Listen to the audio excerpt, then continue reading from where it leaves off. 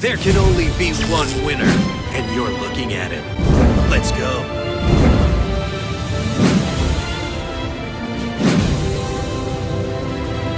YouTube, this is a guide to summon the ultimate boss monster, the Arrival at 0 attack.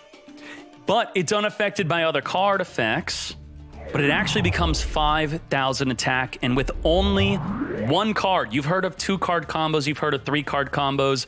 This is a 1-card combo, 1 card, 5,000 attack, unaffected by everything. That's right, even if you have Nibiru, you could Nibiru your own monster. It won't be attributed.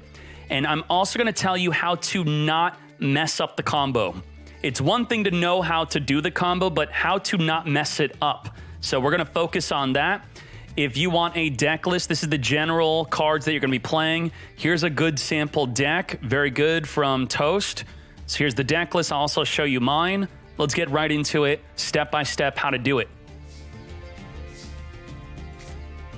We're going to use this card to search for the 1 card we need.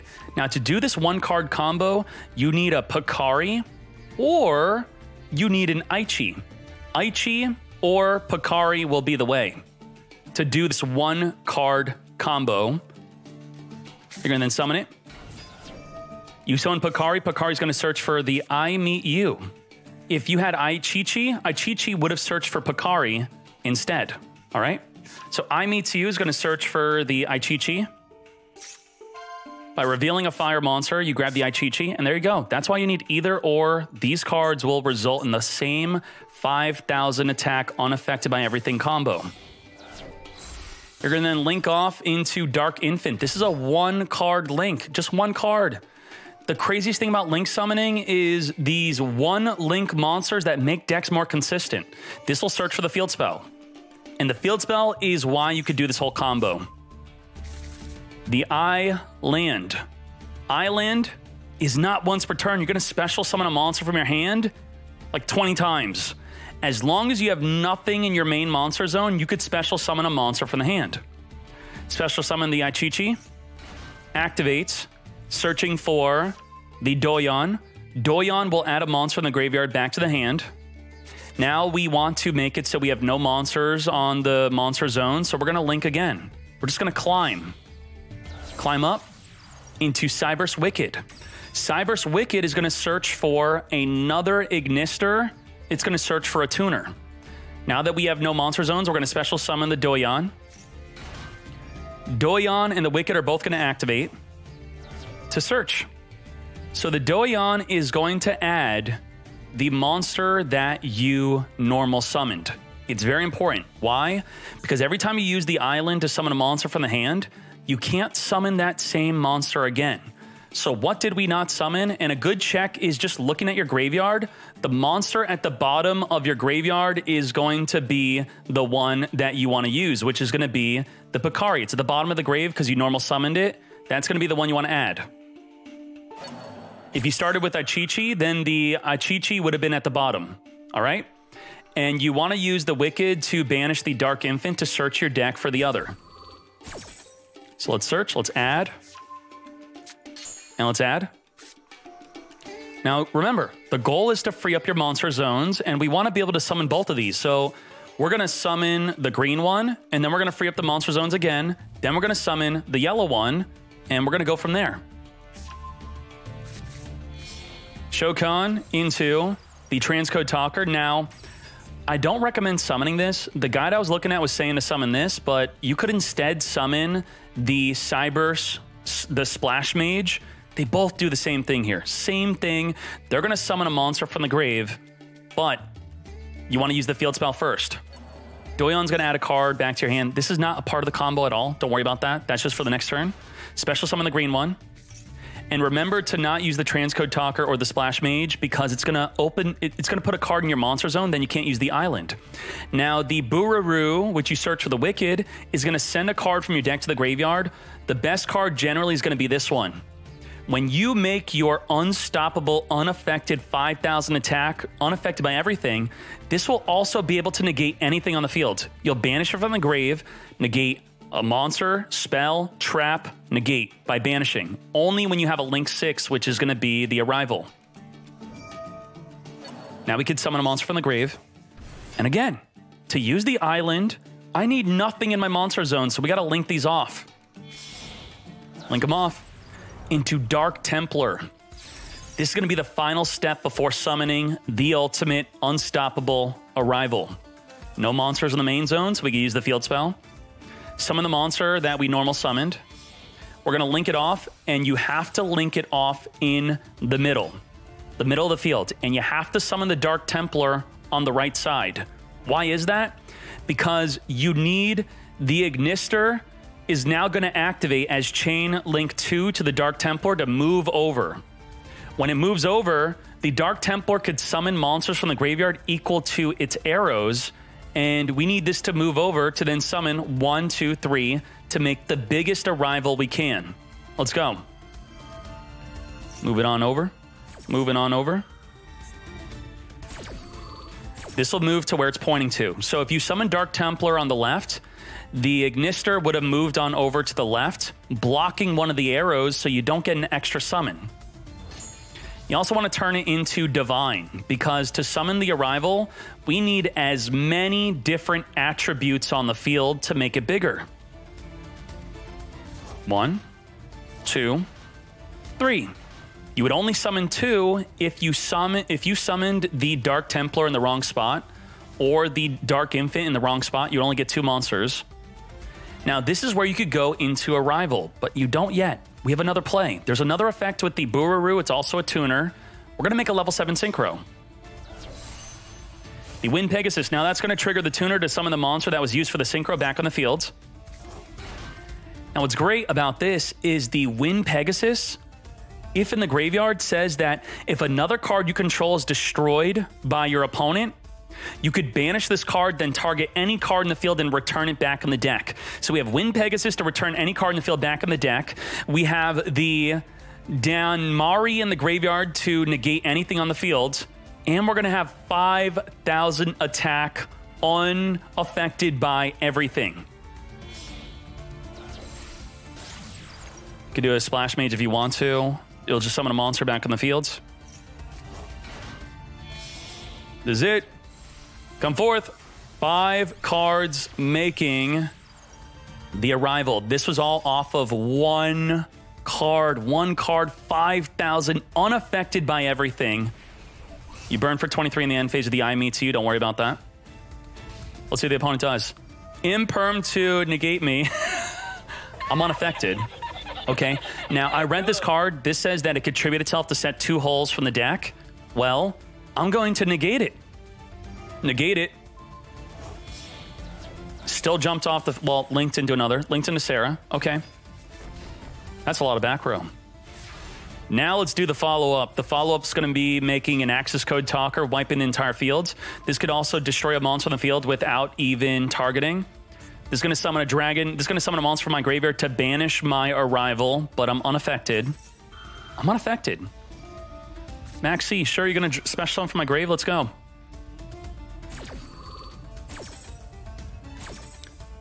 Summon a monster. My Dark Templar, how dare you? I'm unaffected. By the way. Dogmatica Punishment, I'm still unaffected. And also, your extra deck monster has to be equal or higher attack. What are you going to send that's 5,000 attack? Nothing. And I'm also unaffected. So you're going to destroy my token. Okay.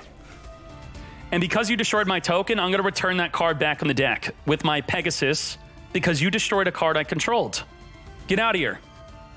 End Tish destroyed my field spell. I could reset it from the grave, by the way. So completely screwed up. Back in the deck, replay the field spell, and now I'm going to summon 8,000 damage. I think they surrendered before this, so we're going to summon. We're going to add a card that special summons from the grave. We're going to summon from the grave. We're going to then add a card in the graveyard, back to the hand. They're going to scoop it. It's over. We're unaffected by everything, plus a negate, plus a return a card in the field back on the deck, plus reuse the field spell, plus an 8,000 damage follow-up with the access code talker. And we did that all with 1 card. 1 card. Now, because that fool surrendered, I'm going to be showing you what the follow-up would have looked like, plus what the play is to not make a mistake. Do not make mistakes, all right? So let's get through this, and let's get to the point where you can make mistakes. The one-card combo, we're going to add, we're going to link off, we're going to grab. The first mistake is coming up soon. Ready? Get ready, get ready. So we're going to add back. It's similar to what you saw in the gameplay. We're going to add the Doyon. Here you go. Mistake number 1. You must summon behind the Wicked. If you don't summon behind the Wicked, then the Wicked is not going to add a tuner from your deck. So that's going to be very important. Also, the Doyon activation could be a mistake. Get ready. The Doyon must add the card that you normal summoned. Because if you add the normal summon monster, it will be the first monster at the bottom of your graveyard, which will be on the right side on the screen in Master Duel.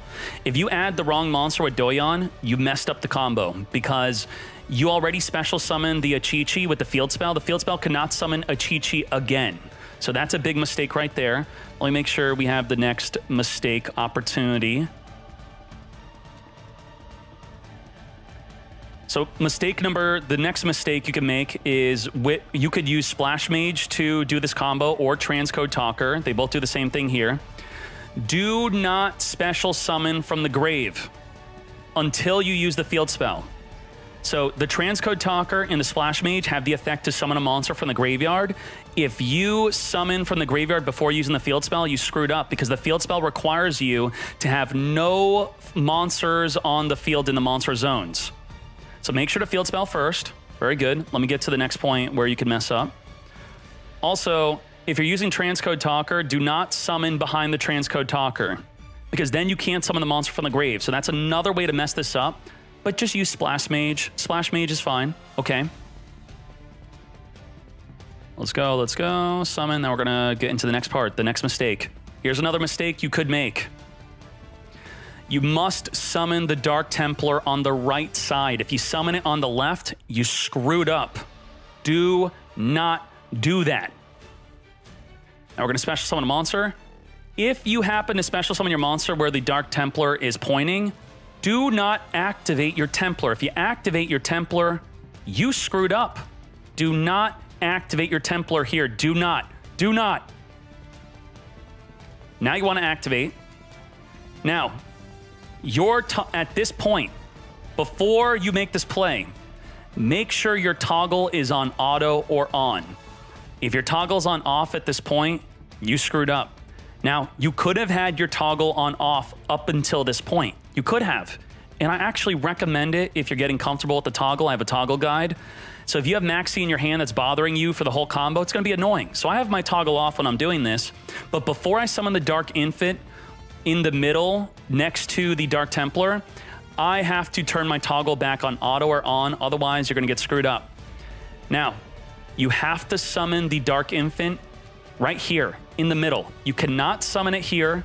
You cannot summon it here.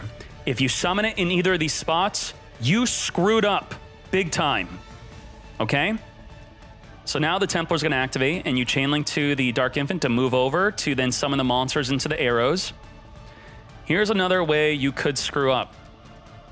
Do not summon anything with the same attribute as what you have on the fields. You want to make sure you have all different attributes on the fields for your monster. Your arrival needs different attributes. But, I mean, you could probably synchro off with it, with the Doyon, I think. But just don't do it. Just don't do it. Just don't summon the Doyon. Make sure all your attributes are different. And with your Dark Infant, turn your Dark Infant into Divine. The Dark Infant right here is not dark, it's Divine. Does it say Divine? You could see it, it says Divine. Very good. All right, so this is the final part. You can't really mess this up. You'll make it the Wind Pegasus. You'll summon the Light Monster from the graveyard. That's fine. You can make a Splash Mage, or you don't have to. The Splash Mage will be the Transcode Talker play anyway. This is really not doing anything right here. So it's summoning. Then you made your 5,000 attack. There you go. But wait, there's more mistakes you can make. 5,000 attack, unaffected by everything, and you have the Wind Pegasus in the graveyard to return any card in the field back on the deck if they destroy one of your cards. You also have the... where is it? You have the purple Donmari, which was sent with the green to negate any card in the field when you control the arrival. Now we're going to talk about the follow-up lethal and how you can mess that up. You could still screw up. Jesus, you got this far. Don't screw it up. All right. It's our next turn because your opponent couldn't do anything. I drew a Beaver Warrior. Well, look at that. The I meets you will be your follow-up, and you added it from the graveyard from the first turn play. So you literally don't need any additional cards to do a follow-up lethal play. You're going to search for the Picari. You're going to field spell it onto the fields. You're going to add the Reborn a monster from the graveyard. You're going to Reborn the Doyon because the Doyon could add a monster from the graveyard back to the hand. The Achichi will be normal summon. Then it could add your fourth monster. Your fourth monster will be the Hayari, or there's another one that could special summon. And then you special summon it with its own effect. Now with these 4 monsters, this is where you could screw up. The Hayari cannot be used to summon an Update Jammer. The Update Jammer must be level 2 or higher. So that means if you don't use the Hayari for the other monster, and you only have Hayari on the field to make your Update Jammer, then you done goofed. You done goofed. So make sure you maybe just make the Update Jammer first if you're scared. So I made a Splash Mage here, making sure to use the Hayari. And then you're going to make the Update Jammer. Now, you could do this with Transcode Talker, but this also going to be done with the Splash Mage. Just important to know with the Update Jammer, that the Update Jammer, you're going to need to use the non-Hayari to do it, all right? My Transcode Talker is in the graveyard because the guide I was following used Transcode Talker instead of Splash Mage. It should have used Splash Mage, but this is still going to be lethal right here. Summon the monster. Get Shokanin. Access Code Talker is supposed to be 5,000 attack, but has double attack right now. Double attack. 1 attack. 2 attack. Also wipe the entire field. They're dead, but if they're not dead, 5,000 attack. And there you go.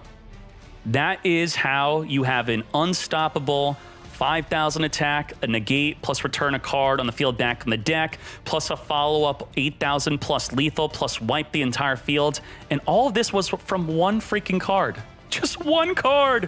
One Picari or one Achichi does this entire play. It's insane. Let's go.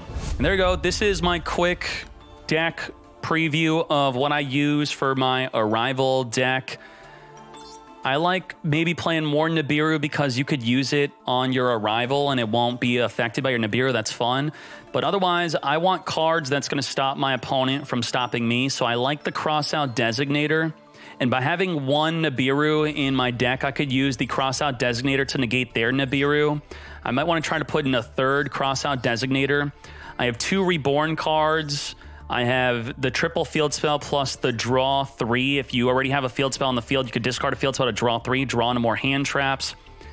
Freaking Eldritch is really annoying. If you go second and you really don't have a way to out the skill drain, that kind of sucks. So Harpy Feather Duster to help out with that. The regular package of the Max C, Ash Blossom, and the Call by the Grave. This will help search your combo. The I Meet You will help search your combo. Your 1 card, you know, your Aichichi, your Picari combo. The Gachiri is pretty good for making your... You can make your Access Code Talker be unaffected by everything, but it does activate. They could chain to it. But if you chain link block by putting this on Chainlink 1, you put Access Code Talker on Chainlink 2. Now they can't respond to the Access Code Talker, and then this will make your Access Code Talker unaffected by everything. But that's just a quick preview of the deck. I will do more gameplay and more things with this, but I just wanted to show you the unstoppable, and, you know, yes, Kaiju could stop this. I'm going to ban anyone who says otherwise or brings that up. Okay, yeah, just don't talk about that. The unstoppable Arrival with 1 card. Let's go.